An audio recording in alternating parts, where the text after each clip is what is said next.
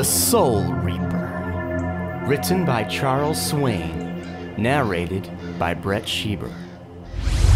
A face that sends chills down the spine stared back at her.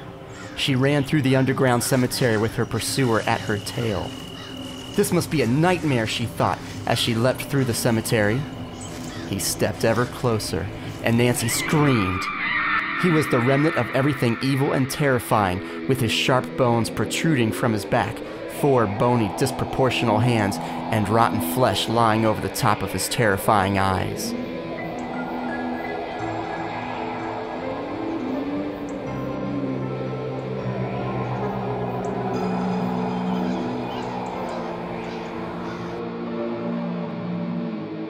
I have waited for humanity to grow, and now it's harvest time.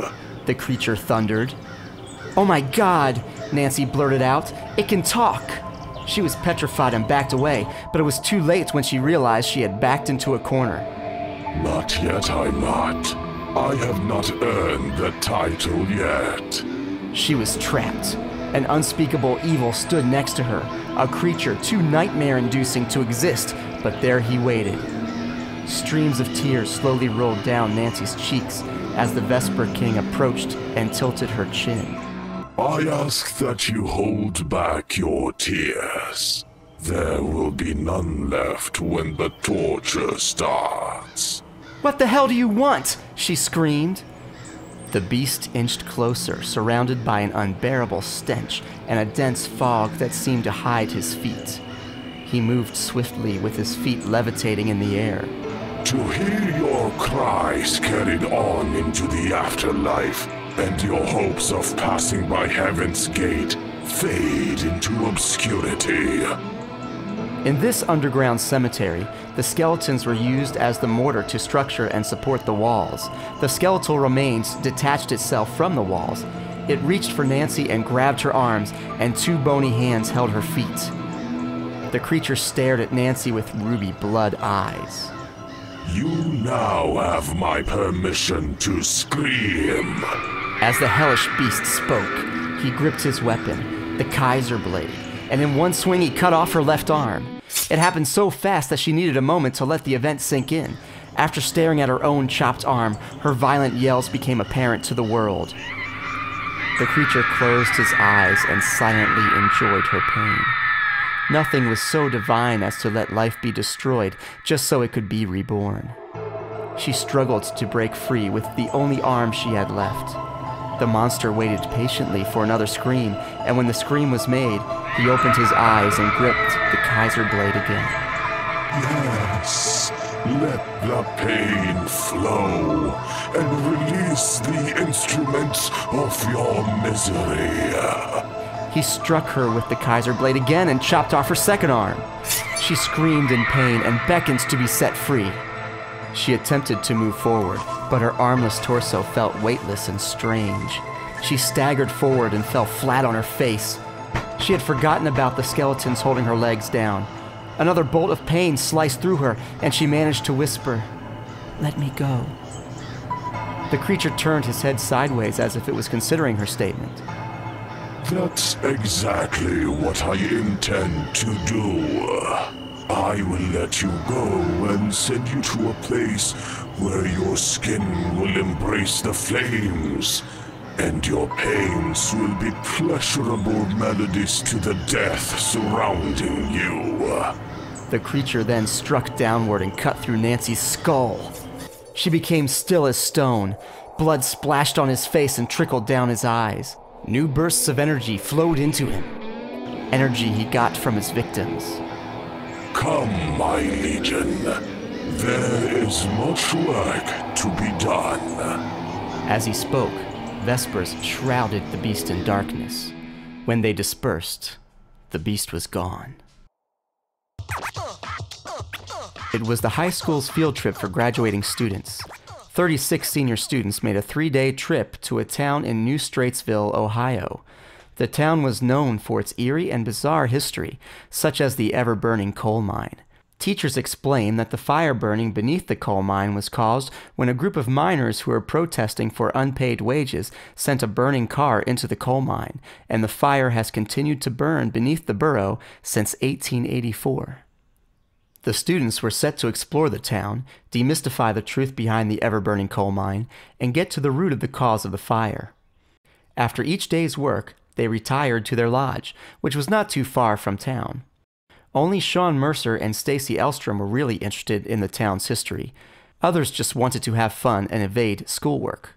All students are accounted for except Nancy Davis, Fred Douglas, one of the 3 teachers supervising the trip, announced. The teenagers knew about Nancy's behavior and were supposed to cover up for her. "She said she was not feeling well and stayed back at the lodge," Owen Conrad responded. In reality, they knew her game. She left the lodge to be alone. The students learned about the origin of the mines during the day and returned to the lodge. Most were making chatter and having fun, while a few were engrossed with searching the internet for more information about the mine. Kevin Baker and Stacy Elstrom were Sean's best friends since childhood. Stacy was a bookworm, while Kevin acted like a smart aleck. "This place is damn boring," Owen exclaimed. "No one ever died from boredom," Kevin responded.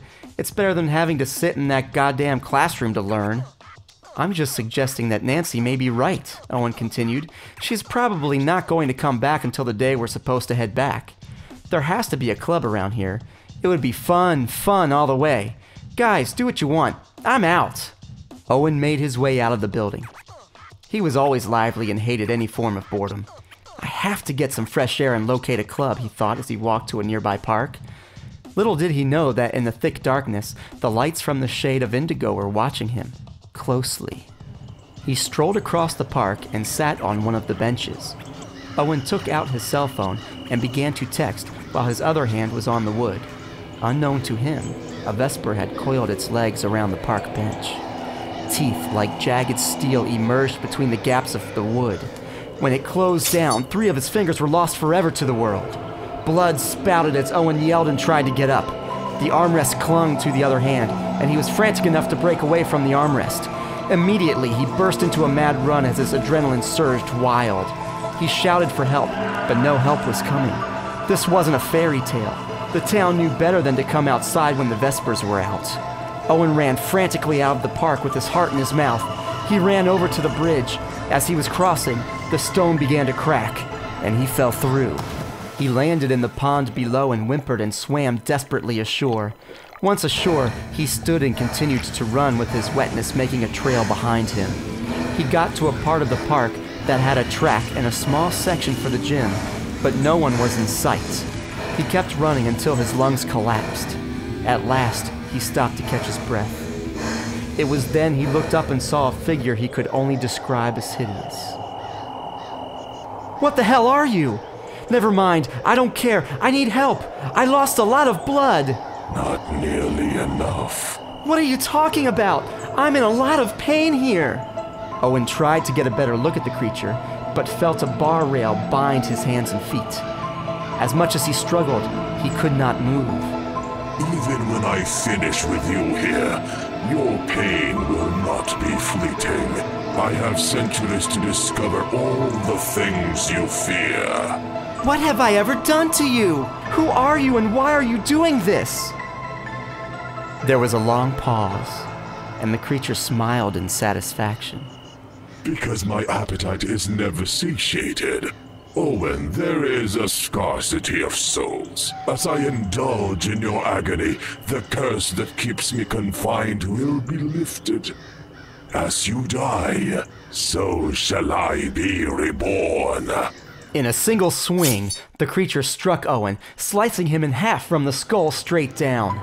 Blood splashed and showered the rails as the 2 halves of the body fell to the ground. A faint glow came from Diomedes. He became visible for just a brief moment, and then went back to his translucent form. The time has almost arrived. Just a few more souls. Come, my legion. Watch as the world trembles before me, for oblivion is at hand.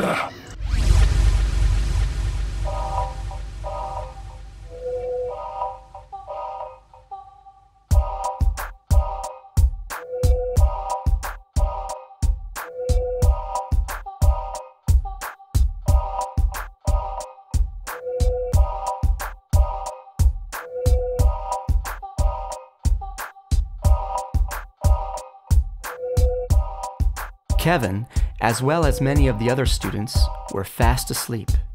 However, Stacy and Sean stayed up, trying to find out whatever information they could draw out about the town and the coal mine fires. "Have you found out anything?" Sean asked.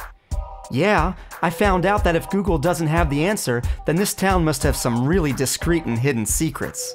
"I'm serious, Stacy." "I'm not kidding, Sean. Listen, if we want any information, we will have to ask one of the residents who still live here.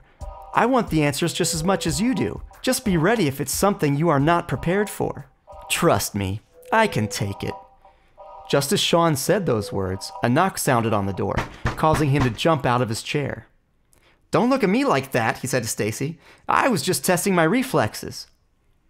Stacy shook her head and laughed as she walked over to the door. When she opened it, a boy who couldn't have been older than 10 was standing in the hall. Can we help you?"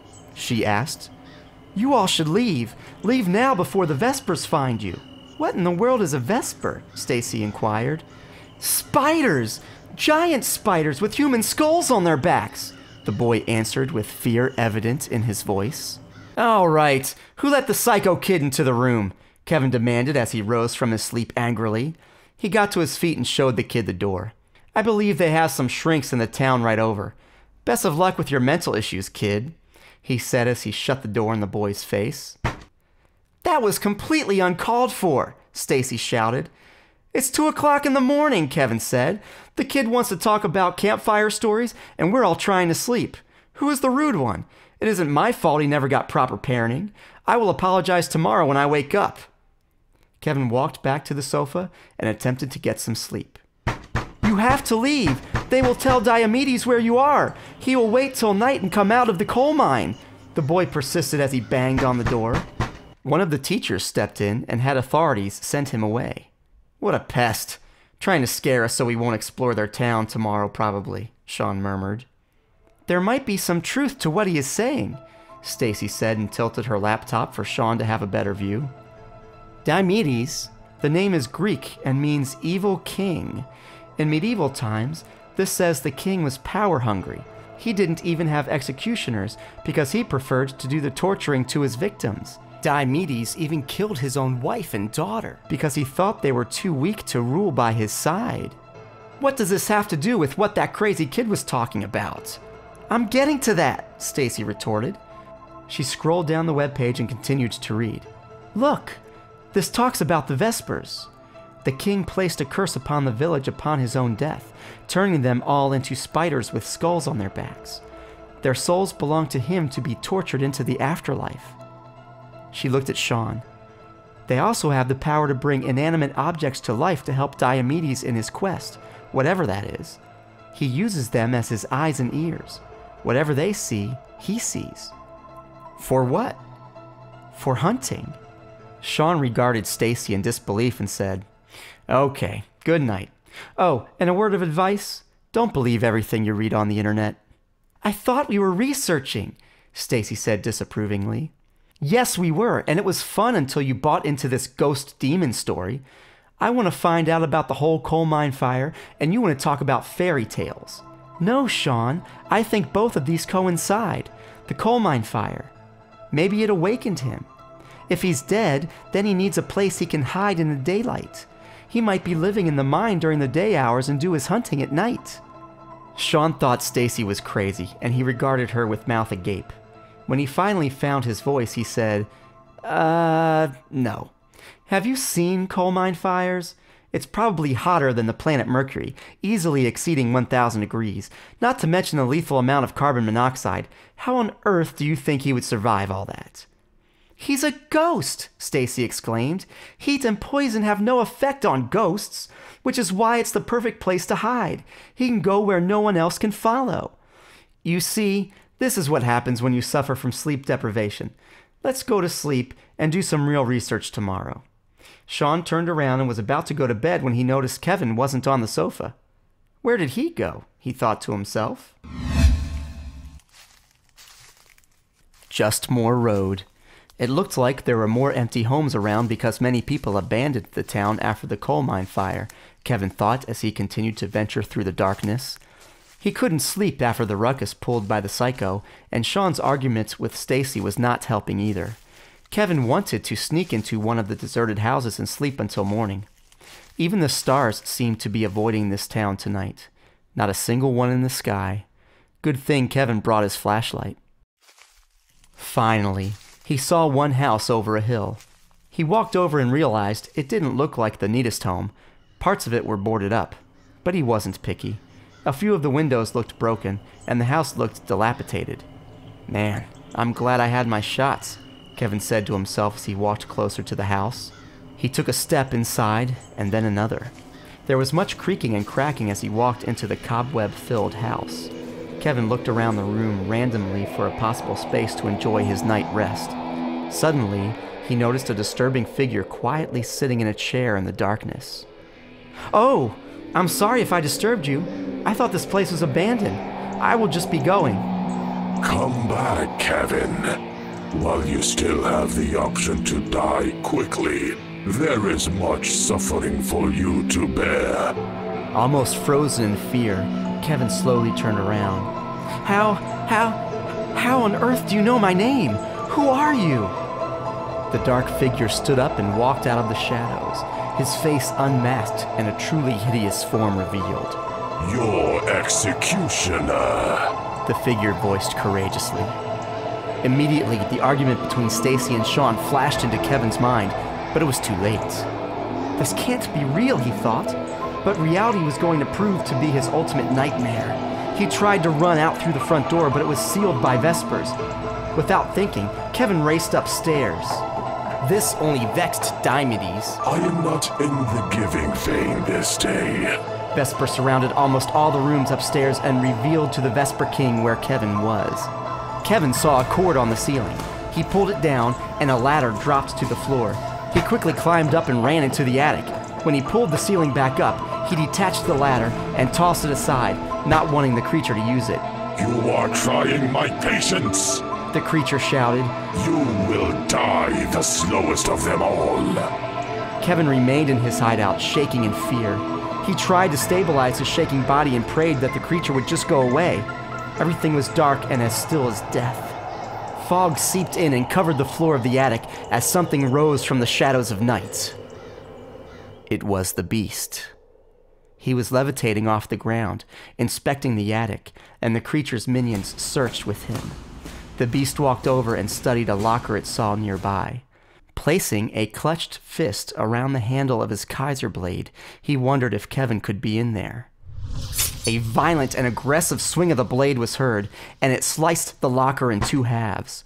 A few guns and some ammo inside the locker fell to the floor, but it was free of any terrified human. Do you think me callous, Kevin? I am doing the work God should have done for you long ago. Accept your fate, and let the chaos within your soul manifest. The creature's head turned slowly. Some Vespers crawled upside down over the ceiling while others scaled the walls. They all searched the attic with the beams of blue light emitting from their skull sockets. Kevin knew it would all be over for him soon. His heart would give him away. It was so loud that he almost wanted to scream and tell it to stop. The Vesper King saw an Iron Maiden in the room. Kevin's heartbeat got louder and louder as he heard footsteps now pacing about the room, followed by hundreds of legs crawling over. It didn't matter how long he stayed in hiding. The creature would destroy everything in that room until he found him. He knew he was there somewhere.